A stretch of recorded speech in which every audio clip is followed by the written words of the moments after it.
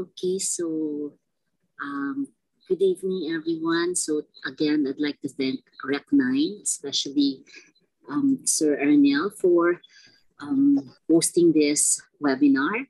So to officially start it, I'd like to call Dr. Ernil Barrios to introduce our guest speaker for tonight. Okay, good day, everyone. As Gladys noted, this is the webinar hosted by Rec9, co-chaired by myself and May Lim of the National Institute of Physics. So today, Dr. Iris Gauran will be presenting their work on ridge penalization in high-dimensional testing. Dr. Gauran is currently postdoctoral research fellow at King Abdullah University of Science and Technology, where she is working on high-dimensional and time series analysis in investigation of genetic variations that are consequential in identifying neurological features of brain connectivity. So without much further ado, Iris, you may take the sessions now. Okay po. I hope everyone can hear me clearly. So good morning, good afternoon, good evening po to wherever you are in the world. So today I will be talking about this very technical title, but I would like to paraphrase this work as my personal adventures in imaging genetics. So I work closely with my PI, Professor Hernando Umbao, and another collaborator, Zhao Xia, from the University of California, Irvine. So this is one of the projects that I have accomplished as a postdoc at KAUST. So the topic is highly about the teaming up of genetics and imaging. So as I said, this is personal to me because I really am very curious about how genetic information can help us understand the underlying behavioral outcomes or mechanisms of a specific disease. In particular, most of my researches during my PhD was geared towards understanding this genetic information as they relate to cancer. But eventually, as I was seeking mentorship from Dr. Barrios, we were able to come up with the idea that in the near future, the one thing that we will be interested in as statistician is developing tools that can help us understand the black box that is our brain. So in this particular juncture in my research journey, I decided to look into brain imaging as well. So genetics as well as imaging are both very exciting fields, but it's very difficult to actually understand how genetic changes in our system can help us understand our brain. Or in particular, if I do have certain genetic changes, how will that affect my brain and eventually affect my behavior? So with that said, our motivation for this study is actually an imaging genetic study. And in this case, we were studying 350 healthy college students from BNU, and we collected information from them, 64-channel EEG recorded data at 1 kilohertz, whereas you can see on the right panel, we were decomposing the information that we have for this EEG channel into the different waveforms. So we have the original signal on top, and then as you can see, it can be decomposed into the corresponding delta, theta, alpha, beta, and gamma waves, depending, of course, on the signal frequencies. Using this brain imaging information, we also wanted to look vis-a-vis the genetic information of these subjects. In particular, 5 times 10 to the 5, or around 500,000 SNPs were measured from them, of which only 484,496 autosomal SNPs, or single nucleotide polymorphisms, were able to meet the quality thresholds. So with this, we can see right away that the data structure that we only have very few subjects, and by few, I mean relative to the brain information that we have, as well as the genetic information that we have. So suppose our hypothesis is we're interested in asking whether the variation in the set of SNPs or the candidate SNPs that we have is associated with the brain information. So how do we answer and go about that question? But without even asking that particular hypothesis, we can just ask the very simple question: how do we start with the analysis if we have these types of data? So the thing is, the challenge for us is how to integrate high dimensional data together, especially if the data structure of one data is different from another source of data. So in some sense, how do we fuse them together intelligibly so that we can come up with the outcomes of the answers that the questions that we are asking for? So for example, if we have genetic markers, as you can see here on the left, and we're trying to understand brain endotype features so that we can fully look into the disease phenotype eventually. So for example, we're looking at MCI, which is mild cognitive impairment. And we can look at this as a binary outcome, whether someone is healthy or not, or as a spectrum of numbers, depending on, say, from 0 to 100 as a score that some clinician would give a patient. So if we're trying to understand mild cognitive impairment, and we're just looking at image scans of the brain of the different subjects that we have, then we can actually perform the analysis already. So it begs the question, why do we even need the genetic information? So if we can just we're technically looking into something which is an impairment in the neural system or the neurological system of the body. So why do we have to look at genetic markers? So the answer to that is the big picture of, as I mentioned earlier, this is my set of adventures while I'm doing this set of researches. And the big picture that we wanted to understand is in terms of frontotemporal lobar degeneration. So in this case, what we wanted to look at is how do we, in this case, what we wanted to look is into neurodegeneration. In particular, this occurs when neurons shrink, lose connections with other cells, and eventually die. So the question that we wanted to answer is, if someone already has a neurodegenerative disease, for example, Alzheimer's or dementia, how do we help the family members of that person? The underlying assumption with the diseases that I'm particularly attracted to is that by the time that you're able to detect these diseases, for example, cancer, as I was dealing with before, it's more or less too late. Because if it had manifested already several symptoms, then most likely you are at the latter stages of the disease. It's the same thing with dementia. Most likely, people who are detected to have neurodegenerative diseases have been showing symptoms of this particular disease, not just yesterday, but perhaps even years before the actual disease manifested. So with that particular problem, the solution of the scientific community right now is really to deal with the family members, because perhaps it might be too late for that subject already with the neurodegenerative disease. For example, of course, we never wish this to happen to our elder members of the family, but if you have one who already has a neurodegenerative disease, at best, we can make the quality of their life the best possible, the optimal possible quality that they can have for the remaining days of their life. But there's still time to address people who are at risk, and those are family members. So familial FTLD, or familial frontotemporal lobar degeneration, occurs in roughly 30% of the cases of FTLD.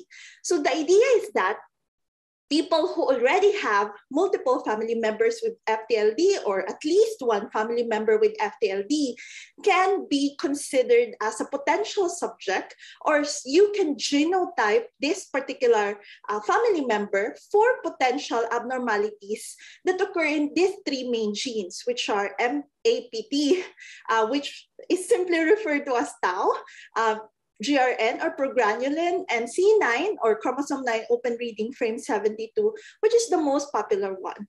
So when I was part of this collaboration, the pitch to me was, in a clinical study, if you wanted to be able to come up with a clinical trial which eventually develops a drug for, say, any neurodegenerative disease, in the first phase of the trial, the main thing that you should be able to establish is that the drug is not toxic.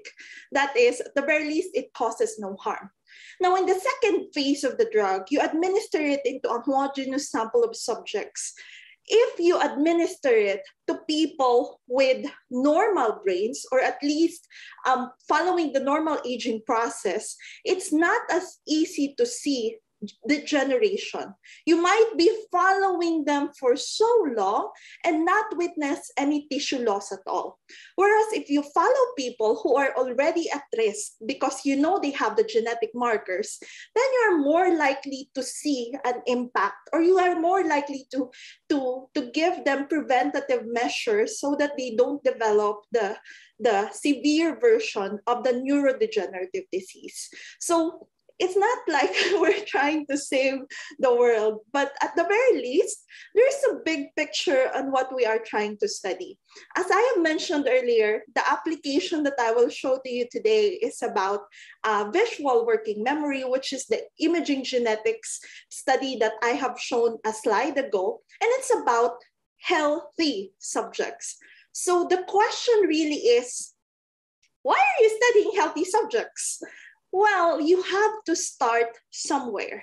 But the big picture and the challenge for the entire imaging genetics community is to be able to come up with solutions to problems such as FDLT. So eventually, the set of projects that I will work on will lead to this. And in the next few slides, I hope to show you the same thing. So here, okay, let's shift gears a little bit. So that's the idea that we have in terms of the underlying motivation of the study. Now, the big question that we can ask ourselves is, what are the statistical tools available to us to answer this problem? So one simple answer to that is penalized inference or regularized inference. So in this case, what we actually do is we try to look at regression, but in terms of putting penalties to it. So, however, when we're looking at genetic information as potentially our variables, most genes have very small or moderate effects. And in fact, the top genes or the significant genes only explain a small proportion of genetic heritability. So that poses some problems. Now, there are a lot of penalized regression literature available to us as of today. So it depends on the underlying assumptions, which is an important starting point before we jump into the statistics. So in our study, our assumption is that signals are believed to be dense as compared to sparse. So when signals are dense, that means that if you have a lot of genes, and you associate parameters to each of this variable, then there are no large parameters, but there are many small non-zero parameters. Whereas if it's sparse, most are zero, and only a small proportion of them have non-zero parameters that are super large in dimension, in magnitude. So in this case, we're trying to justify our use of the L2 or rich regularization as opposed to L1 or lasso, typically the lasso way of doing regression. So that's basically the set of topics that I will present today. So I wanted to highlight whatever is the current research gap that we have. I also wanted to look into the new features of our proposed methodology, and finally, to be able to give you the proof that it indeed works via some numerical studies. So first, let me highlight for you the research gap. So here, in terms of the illustration, so the conventional wisdom in statistical learning is that whenever we have high dimensional models, they require strong penalties because that's the only way for us to avoid overfitting. So we're trying to minimize generalization error. And for us to be able to do that, we'd rather have biased models so that the variance would be reduced. However, there are some problems to the way we look at this. So to be able to show you that, I will give you a motivational example, which is a dummy data set that I encourage most of the people doing statistics to at the very least play with. So this is the liver toxicity data set from Bushel et al. In 2007, and this is available in R from the Mixomics package provided by Rohart in 2017. So the data is presented this way. So there are 64 male rats exposed to varying doses of paracetamol or acetaminophen in a given controlled experiment. So after the necropsies of these rats, after they were exposed to this toxic doses, then mRNA from their liver were extracted, and microarray expression levels of 3,116 genes were collected.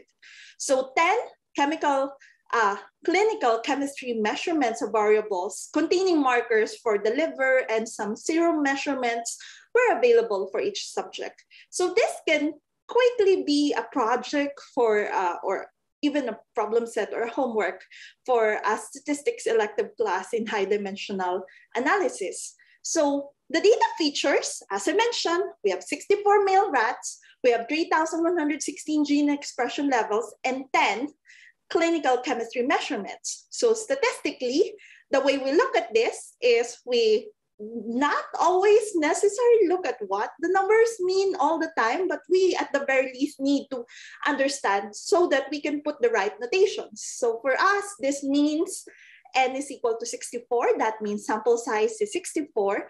P, which associates to the number of variables that we will use to explain the different chemistry measurements or clinical measurements, is 3,116. And Q is arguably could be 10, could be viewed one at a time, where Q is the number of response variables. So in this case, we can do a multivariate analysis, or we can do 10 univariate analysis. So when we analyze this dummy data set, it's biological, of course, but we need a starting point. We were able to look at the results when we have n equals 64 and p equals 50 versus the case when we have n equals 64 and p equals 3,116. That is, put in simplest sense, we're comparing low dimensional data and high dimensional data.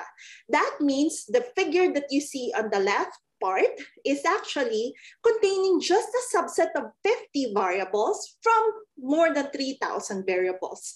And what do we see here? On the x-axis is log of lambda, which is the penalty parameter. And on the y-axis, we see the cross-validated mean square error. So mean square error is an error. So we want it to be as small as possible. And the idea is that we're looking for the value of lambda, which minimizes that form of error. So it means, so in the left panel, the blue dots represents the minimum of the plot.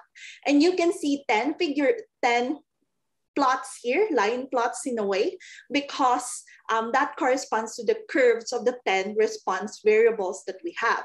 So that's not a problem under the low dimensional case. However, if we look at the right panel, which is the high dimensional case, as you can see, most of the variables, actually exactly 5 of the variables out of 10 have the minimizer lambda. So the smallest error is associated to the smallest lambda provided as well. So the idea with cross-validation is that before you start the cross-validation, you have to provide the software, in this case GLMNet, you have to provide the software of possible values of the penalty parameter for it to choose from that set of values. So, okay, I provided this range, and then specifically in that range, if we are in the high dimensional case, it picks the smallest one. So that tells me that the choice of the optimal or best lambda depends on the researcher. Because if I give a different set of possible values of lambda, which we see on the x-axis, then potentially my minimizer would be different. So as you can see here, there are still 5 variables which are behaving the way we would have wanted them, similar to the left panel, but we've already seen like half of the 10 variables showing some sort of skepticism on the objectivity of this method. So the idea is that depending on the regularization parameter that we will use, our estimates will be affected. And if we're using those estimates to perform the test, then our test will be affected also. So that's why it's very important to pick this regularization parameter properly.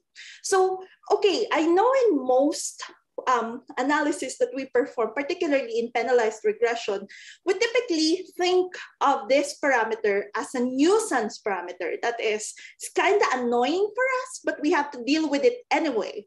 So, however, here we're highlighting the impact of that, particularly under the high dimensional case.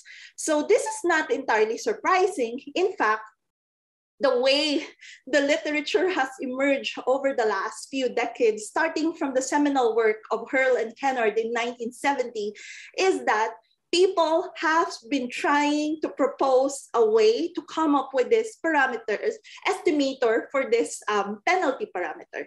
So how do you estimate the penalty? So there is no scarcity of literature available for this in the low dimensional case. That is when n is greater than p.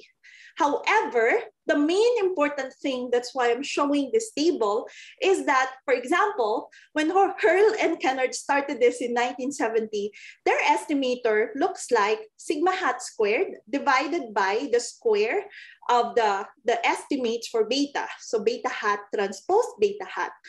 Sometime later, which is around 5 years later, they decided to change their own proposed formula by multiplying it by p. 2 years later, they instead decided to adjust the formula by Hurl et al. By subtracting it by 2, and so on. So as you can see, during this time when computational resources is still not as accessible to us as it is right now, then the way that they propose estimators is enough for them to be able to come up with a paper. But right now, of course, this is no longer sufficient for us. So an important thing that I wanted to highlight under the low dimensional case is that most of their estimates require sigma hat squared. So sigma, even sigma hat, the estimator of sigma, and sigma represents the standard deviation of the true model. So in this case, so of course it's a scalar multiplier. But what I'm saying is, the moment you have that quantity, it guarantees that your lambda hat are all positive.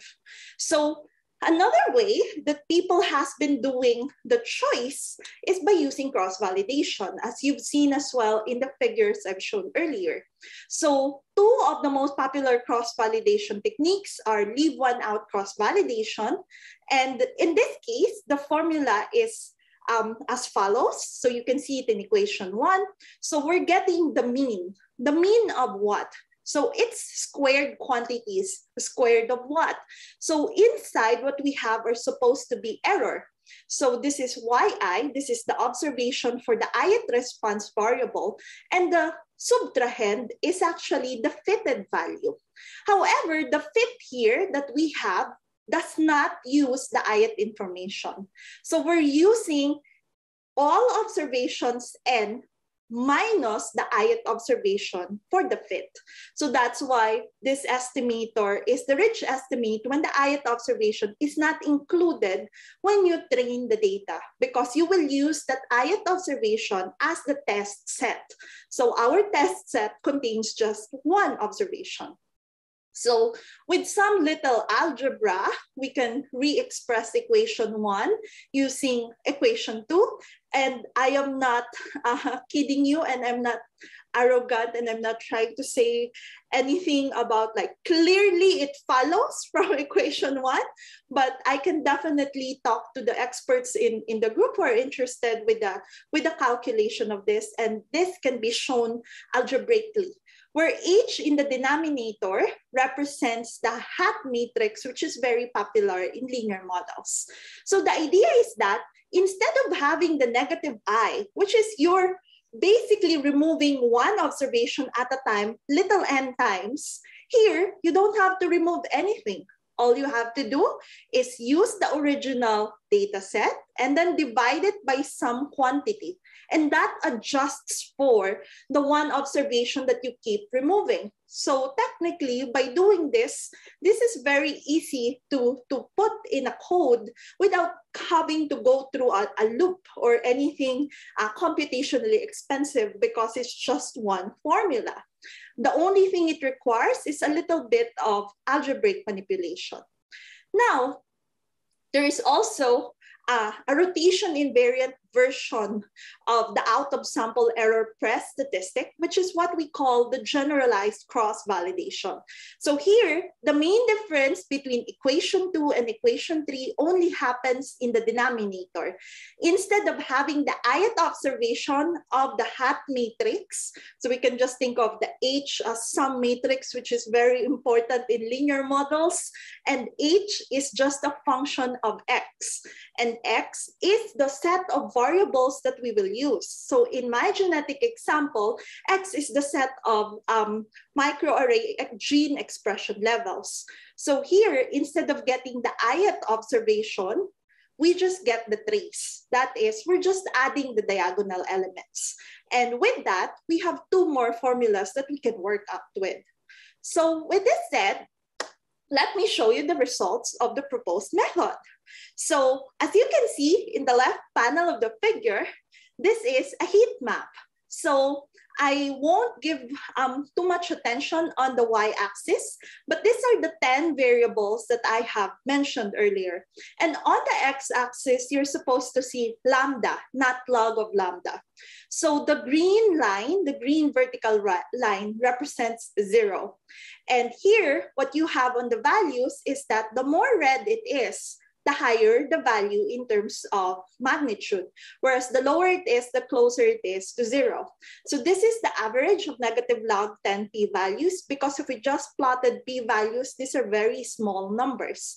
On the right panel, what we see is the same x-axis. You have lambda. Again, there's a green vertical line at 0.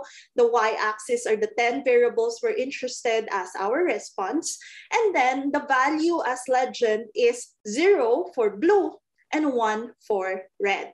So in this case, what we see is we're getting high power whenever we have positive lambda. That's not very surprising. What is surprising for us is that we can achieve the same level of power with negative values of lambda. So it means that depending on your metric of what to choose as optimal lambda, you can end up with a higher power. And in this case, this breaks the typical convention of just looking at the penalty parameters as positive.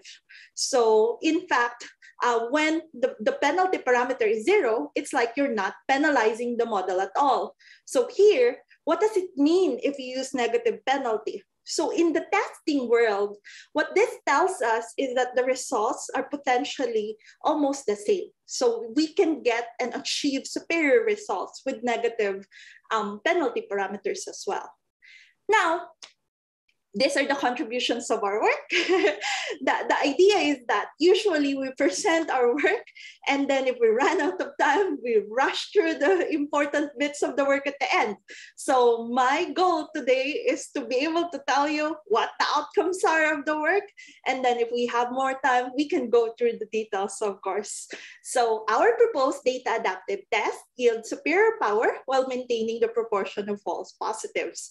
How do we achieve this? We achieve this by first determining the set of candidate values of the ridge penalty parameter, and then we select the optimal ridge penalty, and eventually we'll perform the adaptive test. So With that said, I am now ready to discuss the methodology. So how did we achieve the output that we wanted to achieve that I've just shown you? So the theory starts with ridge regression. So whenever we're looking into the theory in statistics, we start with the likelihood. And for the non-statisticians out there, the likelihood is very intuitive. It tells you how likely that the sample is to occur in a particular, if you observe this particular data set. So it allows us to compute this quantity. And the likelihood is a starting point for many estimation procedures. So the ridge penalized likelihood can be written as follows in simplest form. And the important quantity here is that we have this penalty on the last part. So this is clearly in terms of the log likelihood. So I hope you have seen that. So it means the negative here is only because of the math involved when getting the negative, when getting the log likelihood. Now, we're interested in performing a test. So whenever we're performing a test in regression, when we have the beta vector equal to 0, it only tells us that none of the variables that we're incorporating in our model can explain our response. So in the genetic example earlier, none of the 3,116 microarray expression levels can explain, say, creatinine.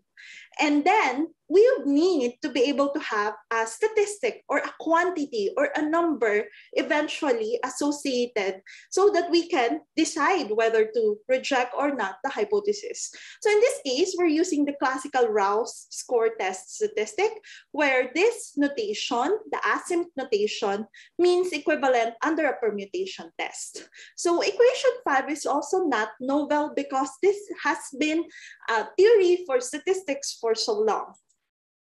Now, the score test using the penalized likelihood, as I mentioned earlier, starts with S of lambda, and we can write this as the trace of this matrix. So we can look at the diagonal elements and add them up. Now, the important thing from this quantity, and the reason why I'm still showing this despite of the potential heterogeneity in the audience, is so that we can look at it in some lens of a statistician. So this S now eventually becomes S0 and becomes S infinity. So how did that happen? So it's telling us that there is a framework using the score test.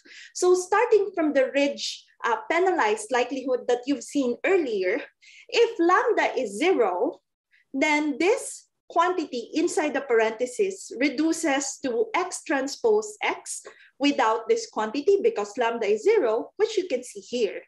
And then we can simply write the trace like this. And then when lambda approaches infinity, we can rewrite this entire quantity as an even simpler version of the product of two matrices and then get the trace of that product. So the idea is that if we just start from this penalized likelihood and the output, the score test statistic from this, we don't even need to assume that it's a fixed effects model or that it's a random effects model.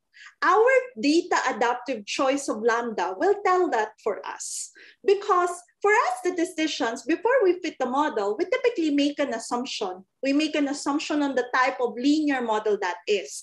And that two major assumption is whether we have fixed effects or we have random effects. So, but what I'm trying to say is that we don't even have to do that. Just compute the quantity above, whatever the value of lambda is. If lambda approaches 0, it tells you that it's a fixed effects model. If lambda is so high to the right, then it tells you that more or less the underlying data structure is in fact assuming a random effects linear model structure. So in that case, it minimizes the set of assumptions that we have to do by just focusing on one equation. Now, let me move a little bit from the score statistic. So the idea of the score statistic is we just want one quantity to be able to help us perform the test. Now, what is the test that we're performing? So we can either perform a score test or we can perform a different test, which we call Mantle test. So Mantle test is actually proposed by Nathan Mantle around the 1970s. And the simplest example he had in his paper is about the clustering of leukemia cases.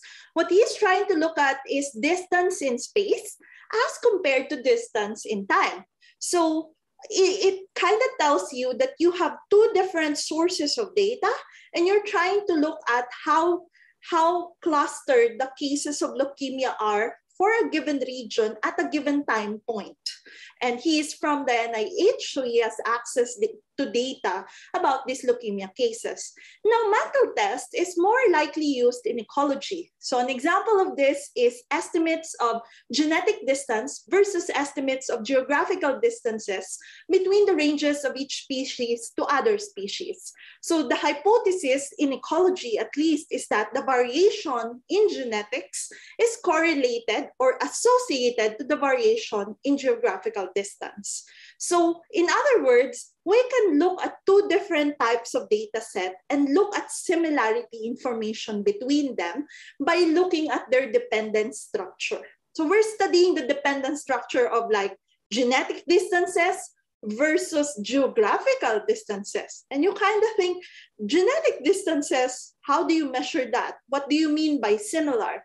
And then geographical distances, what do you mean by similar? And then you summarize that, and then you pull them together. Are the two data related to one another? So the statistic that is used by Mantle for him to perform the test is something familiar already that we've seen a slide ago, which is the trace of the product of two matrices, where H and K here are gram matrices associated to a given kernel.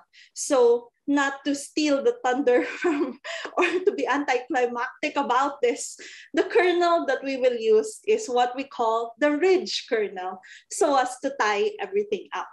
So the result that we have by implementing singular value decomposition on our matrix of explanatory variables X can be rewritten using this quantity. So we just need this quantity because the simplest sense that you will keep seeing from this point forward is this summation. So if R is the rank of the matrix, then we're just taking the sum from 1 to small r of this ratio, dj squared divided by dj squared plus lambda times zj squared. And this is asymptotically a mixture of chi-square random variables, of course, chi-square 1 random variables. Now, the important thing to look at here is that if lambda is 0, this entire ratio reduces to 1.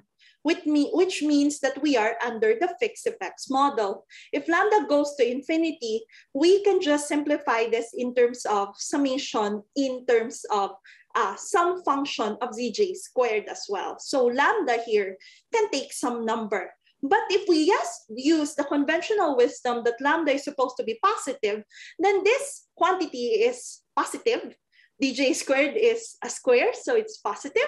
So if you add lambda to be positive, then this ratio is a number from 0 to 1. So it's providing us with some form of shrinkage. However, if we let lambda to be negative, this is actually not providing us with the shrinkage, but actually with the boost, because this will be higher than 1, provided that, of course, lambda is not greater than dj squared. Otherwise, this quantity becomes negative, and chi-square by nature cannot be negative. So the important link is that we don't need to set the model, whatever assumption we have on that. We just let the data tell us what the structure is. So that's a good thing because it frees a statistician from having to validate so many assumptions. Now, the main link to Mantle test, and this is where the Mantle test and the score test meets each other, is that the form of the score test statistic can be written as a Mantle test statistic. And then we can just use this to perform the test. So with this said, we now have this particular proposed algorithm. So I know this is a little tedious to look at. So that's why I will go through the procedure step by step. So the first step is to select the choice of candidate values. So you need to be able to identify the interval where you can choose from. Otherwise, as I mentioned earlier, if you only allow yourself positive values and it just chooses the smallest among the positive values that you choose, then one analyst with another analyst can have two different data interpretations because they have two different data analysis. So in this case, as I mentioned earlier, we will be using this score test, and I have already highlighted that this is also a form of Mandel test. So from this test, these DJs are actually what we call singular value, whereas the square are what we call the eigenvalues. So the singular values are what we will use to be able to identify the range. So as I mentioned, we will let the data decide about the range. So we look into the data, we decompose the data, we look at the singular values, and then we specify some threshold, say a quantile. So a typical choice of this will have to be the median, and that's what Peter Bullman likes. But for us, we have categorized this into several other possible quantiles. So what it means is whenever you have a very big matrix, typically the singular values, while they are not going to be negative and they will approach very, very close to zero. So if you just use the smallest singular value without thresholding, it will end up having just an interval purely positive values. So that's why we have to put an adjustment or a thresholding. So we threshold it based on the quantiles of this singular values. So for instance, we look at tau equals 0, it means you did not perform any thresholding because this will always be true. When tau is the median, then you just adjust the singular values to be the original, provided they are higher than the median. But otherwise, you set them to 0. Now we pick L min to be the smallest positive adjusted singular value. And then we compute the minimum lambda to be this quantity multiplied by L min. So as you can see, lambda by nature is negative because this is negative of some quantity squared, and then L min is bound to be positive. So however, this could be a starting point could be from negative 0.5 to say positive infinity, or could be from negative 5 to positive infinity, depending on the adjustment that is performed in step 1. Now, of course, that's an assumption. It means we will have to test whether the thresholding procedure makes sense. So this is how we perform the algorithm. So we have capital B permutations.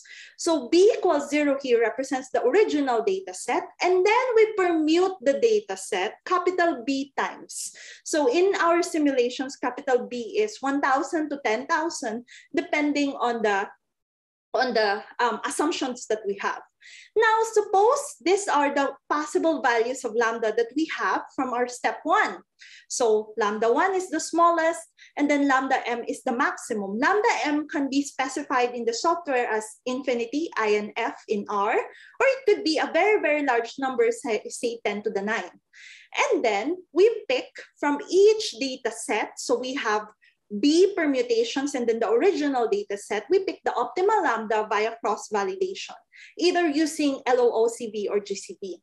Then we plug in the optimal lambda to the test statistic. As I told you earlier, the test statistic, which will tell us whether we should reject or not the null hypothesis, is a function of lambda. So our choice of lambda will affect the test statistic and thereby the decision. So we plug that in. And then we perform some standardization for a fixed lambda. So we look into all test statistic within the fixed lambda to be able to get some quantity P sub 0. And the reason for standardizing is because the permuted data set could have very different magnitudes. So we just want all of them to be a number from 0 to 1. So we have a comparison between all of them within the same fixed lambda. Now, we do that same thing for the first permuted data. We did it from the original data before for the permuted data until the last permuted data. And then we will end up with a p-value. So our p-value is just the proportion of cases among b plus 1 where pb is less than or equal to the original p sub 0. So the idea with this is that the complexity is linear in terms of b and m. And b is the number of permutations, m is the number of lambdas we are considering. So in my case, I'm considering 10,000 values of lambda or 1,000 depending on the value of lambda min. Now, there's a trick, another algebraic trick to reduce the computational cost when we are in the high dimensional case. And instead of inverting P by P matrix when P is very large, we end up inverting an N by N matrix, and we reduce the computational complexity by a lot. So, which is a function of capital B and capital F. Now, we also proposed another thing. As I mentioned earlier, the asymptotic distribution of our score statistic is a distribution which is a mixture of chi-square random variables. So chi-square technically falls under the family of gamma distribution. So in this case, we're using the gamma approximation as our null distribution. We will compute the parameters of the gamma distribution in this step using method of moments. So this is the part that I am mixing statistical inference all over the place because this is testing. You have to be able to utilize as many tools that you have in your bag of tricks. Now, this is the part where I show you that the method works. Of course, this is kind of anticlimactic because we don't get at this part without having outcomes that work.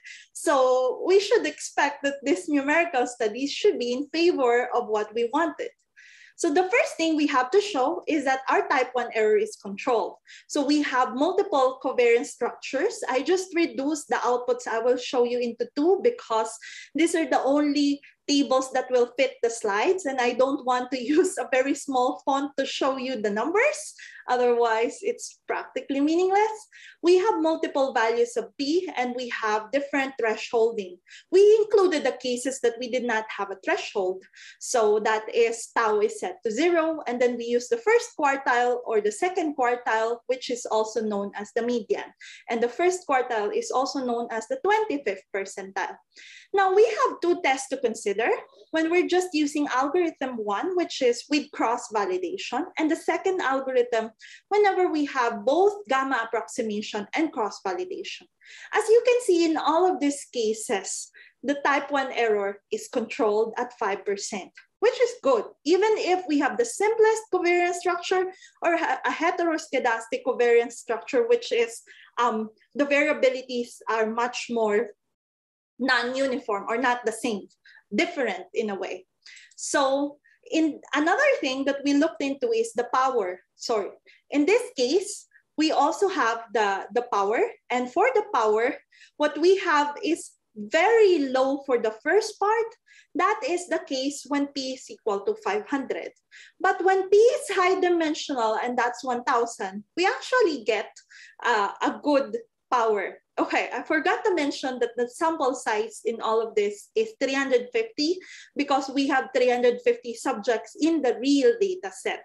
So P is equal to 500 is more or less the same as 350. So we are experiencing problems when N is very close to P. However, when N and P are very different from each other, and in fact, very high dimensional, such as the real case of our data set, we are actually in good place. So both the GA, so gamma approximation with cross-validation and without gamma approximation gives us good results, but in terms of magnitude, the gamma approximation helps a little bit. So finally, I will discuss the application. So the application is a visual memory working experiment, a visual working memory experiment. So in this case, what we have is you get to look at a blank screen like this, and then you look at that for say 500 milliseconds, and then you look at the sample array. Now that's the array that you have to remember. And then it's like the memory array. And then you will be asked to look at blank screen. And then you will be asked to look at the test array. So the question is very simple. Are they the same or not? So in this very simple example, everything is the same except for the orange turning purple or violet. So in this case, the answer is they are different. But the real experiment that was performed on BNU students is like this. So as I've said earlier, the experimental procedure is as follows: fixation, which is you just look at a blank screen. You look at the plus. You're required to look at the plus and you're required to blink just so your eyes does not have the artifact of being tired. Now there's a little arrow on top. That little arrow is supposed to tell you to look to the right because that's where potentially the change will happen. So because it's too much to look at both left and right. So this is the standard array. You look at it for 100 milliseconds, and then the maintenance array or the rest array for almost one second. And then you go to the comparison array. Now the question is this and this the same? So if it were colors, they're so much easier to see, but these are both red and blue lines. So it's a little more complicated. Now, the true type of slides that were shown to them are any of the 6. There are cases when you have 2 targets and 2 destructors, you just have 2 targets, you have 3, 4, 6, and 8 targets. And imagine the moment you are at the 8 target, it's getting much more difficult to figure out whether the right and then the next test array is really the same as the previous test array. So it looks very simple as an experiment, and it's only administered on healthy subjects, as I mentioned earlier, but it is a very good starting point to look at this. So as I mentioned, eventually, memory is very important for all of us, for independent living. If we kept forgetting things, that will have a very huge impact on our quality of life. So memory is one of those fascinating things that we have to understand as human beings. And for so many times, so long of like history, neuroscientists have been trying to understand the regions in our brain which are particularly working in this part of cognition and learning. So in our case, we're including genetic information even because SNPs or genetic aberrations can potentially have an impact in our brain. And in fact, that's what we have. So these are the top bands. So most of the bands that we find to be significant are in the delta, alpha, and gamma band. And I'm just showing you the top results. So this particular channels probably does not mean a lot, but this means frontal part of the brain and then temporal. And this is in the central, frontal, occipital, frontal, and parietal part of the brain. And in case we're looking at this, these are the p-values associated from them by using the proposed test that we have. And these are backed up by literature. So existing literature tells us that delta band oscillations play a key role in integrative brain activity supporting higher cognition, and abnormal event-related oscillations are actually associated with cognitive deficits. So by looking at this, we're kind of answering, do people with similar genetic information tend to have similar brain imaging information?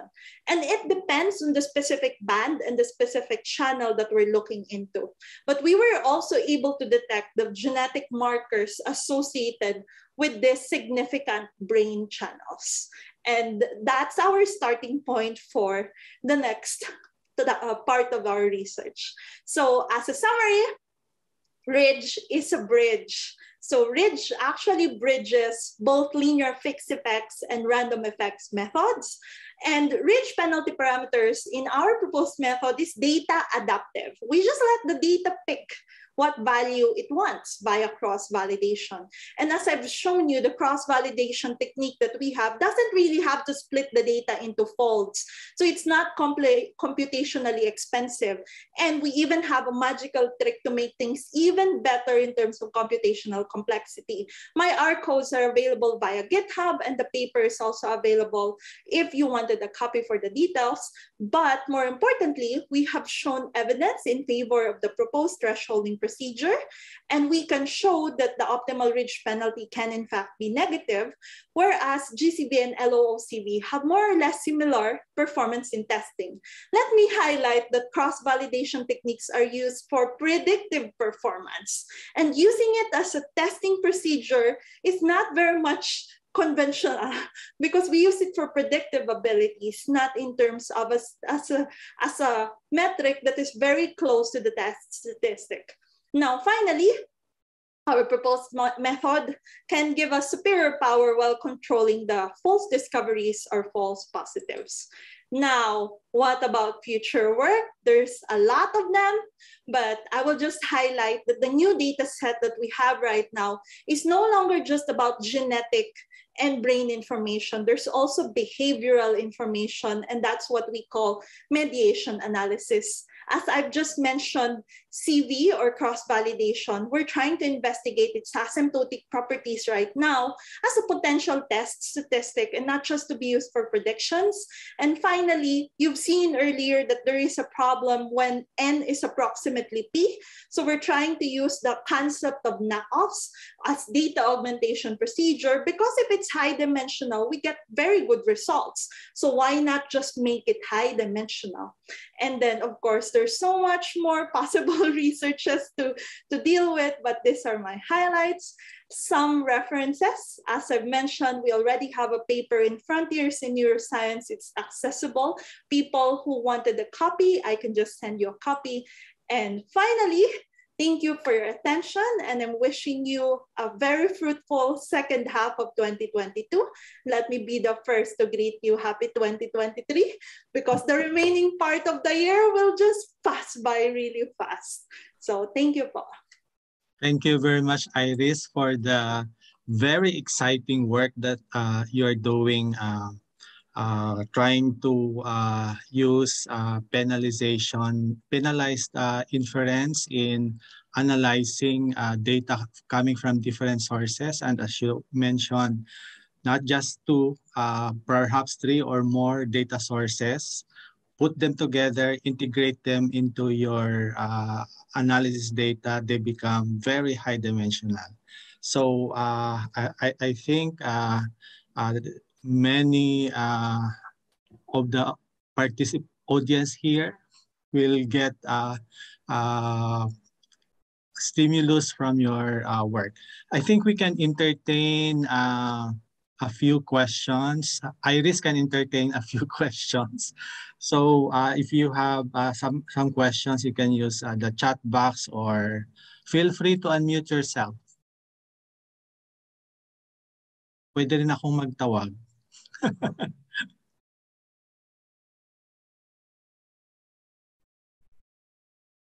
Any questions?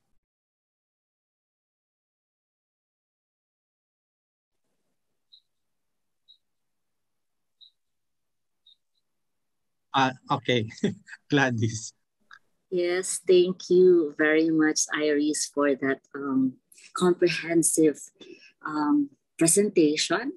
So although it's very, for me, it was all math, all those equations, but you mentioned that you use this in the application for this is in the imaging of the brain, Alzheimer's disease.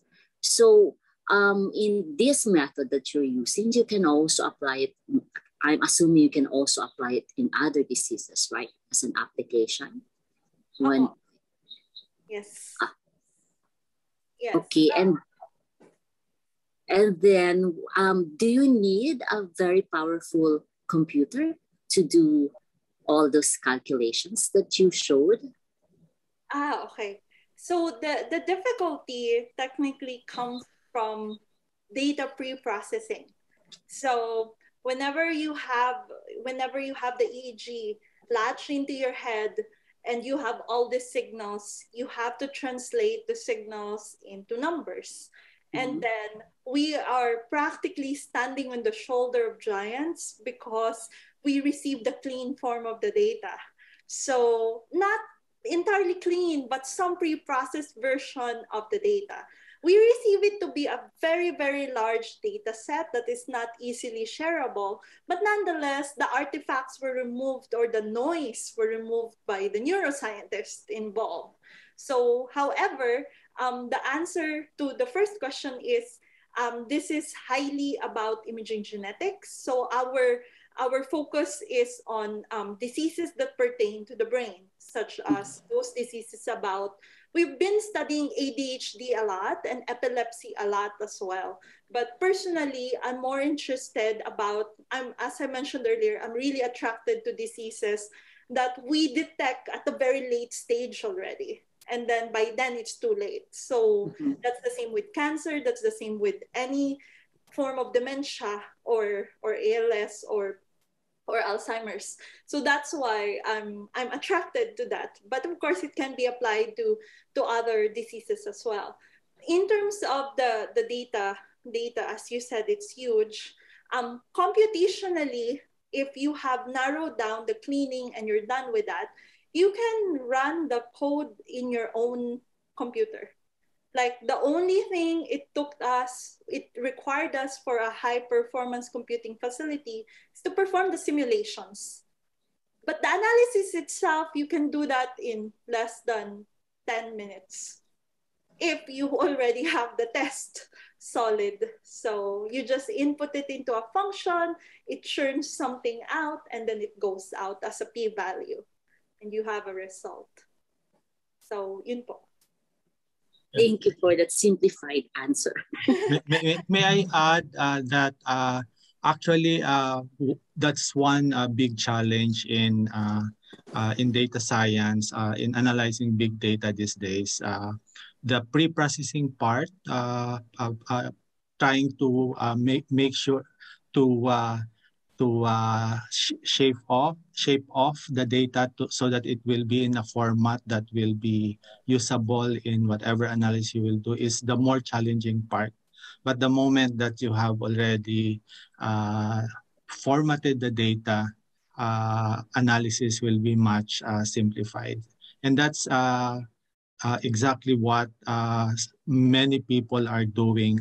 Some of our students here are actually going into that, making the pre-processing part simplified a little bit more so that computing time will be minimized. Okay, any other questions, clarifications? If none, maybe it's time for us to give a round of applause to Iris for the very interesting presentation. And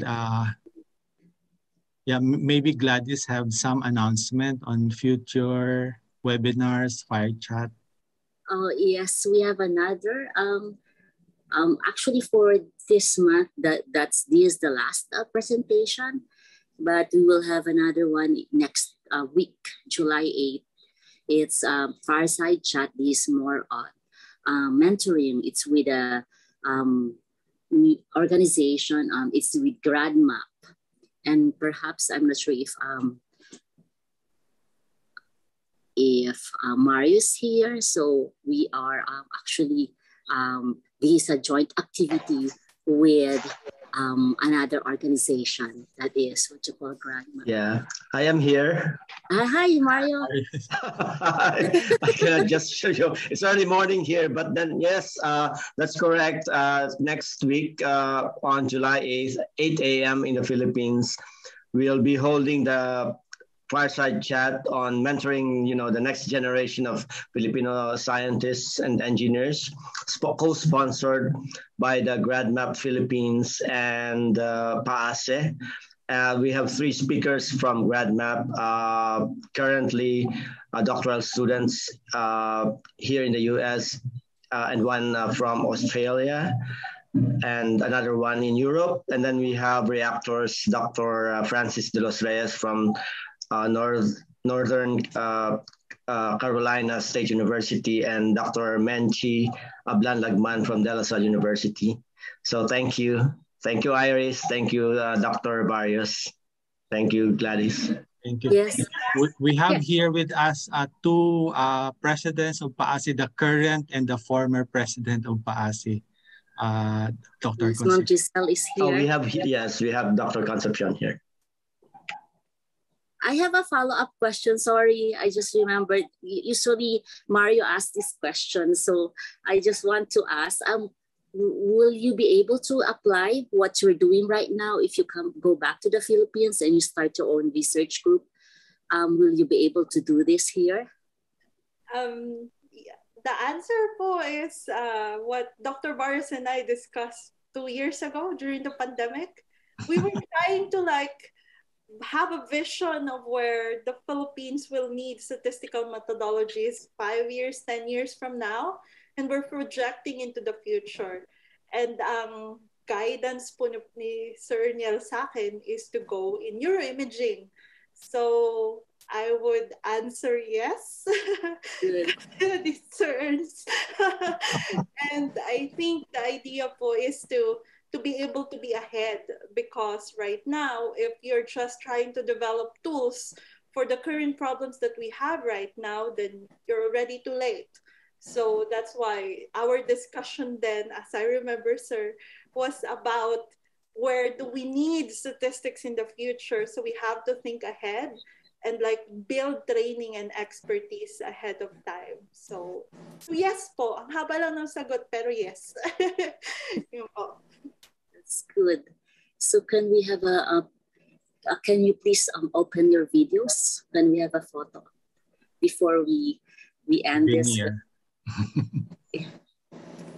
So thank you very much, Iris. Thank you po for the invite. Thank you, sir. Thank you very much. So wala magpapakita ng mukha. Tayong tatlo lang. Hi, Mario. But Ma'am Giselle, any comments or any questions, Ma'am Giselle? Maybe she's unavailable to talk. Yeah. Okay, 6 na tayo. So, any more? Ang dami, thank you. Ang dami nating audience ngayon, but they're very shy. Maybe okay. Mara, Joanne. Ayan. Students, sir, did you require your students to attend? Ang dami natin attendees. Nell, maybe you want to open your... Oh, there you go. Yan, dumami na. Kailan magtawag? Kelsey. All right, smile. 1, 2, 3. Okay. Okay. Siya yung nawala. Ako ba nawala? Hindi. Okay yun. Okay. Wait, I'll use my phone. Ganun eh. One more.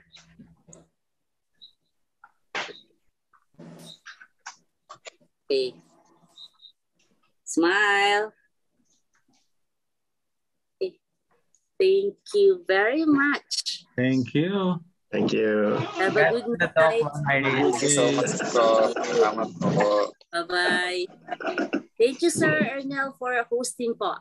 Thank you po. Sa susunod. Okay, sa susunod. Okay. Thank you. Please don't forget APAMS 2022. Yeah. Yes. You can present again. Yes, Iris. I will email you. The 42nd APAM. Thank you all. All right. Bye-bye. Bye-bye. Thank you. Thank you po. Thank you.